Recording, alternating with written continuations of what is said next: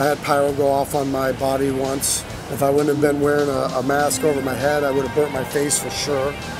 And I probably, if I wouldn't have been wearing in-ear monitors that had some sort of kind of filter in them, I probably would have really hurt my eardrums too. I was on fire, and it was all humans making mistakes. Number one, I went up on a song that we added last minute, and I forgot it was a pyro song. So I walked up, and, but however, I would say, well, if you saw me walk up, why'd you light me up?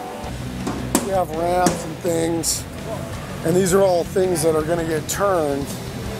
And I would say from here to there, to the front here, okay, this is the Ouija board, okay? This is like the summoning of all things that are important. It's 22 hours of fucking hell all day long, and it's 2 hours of whatever God you choose to praise. I have fallen on this stage, I have been lit up on this stage, I've been taken out on this stage, stitches, I mean, pulled groins, people have torn their ACLs. The lights, that's one thing I wish I could tell you. To me, as a performer, the lights are probably, I embrace the flames, they turn me on. It's like being at a kegger, just getting to do shit we want to do. Like, let's blow shit up. It's awesome, I get to do that. 46 years old, I get to set things on fire. The lights, man, it's a depth thing. You could think you're 5 foot and really you're a foot. That's how Chris Fane tore his ACL. He had been going up on the riser, drum riser, the same way on the same part of the song forever.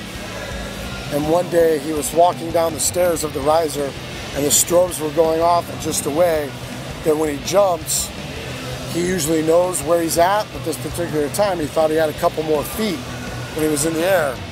And actually he landed earlier than he thought, and it ripped his leg in half. He ripped his ACL right in half.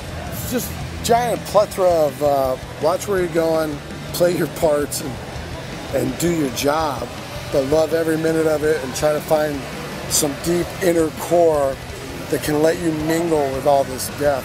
But, you know, you're not going to get me on some Alaskan king crab ship. I'm not going to last 10 minutes. They're going to say, go do that, wave, clown overboard, caught in some rope, straight to the bottom, fucking burial at sea. I have no place out there.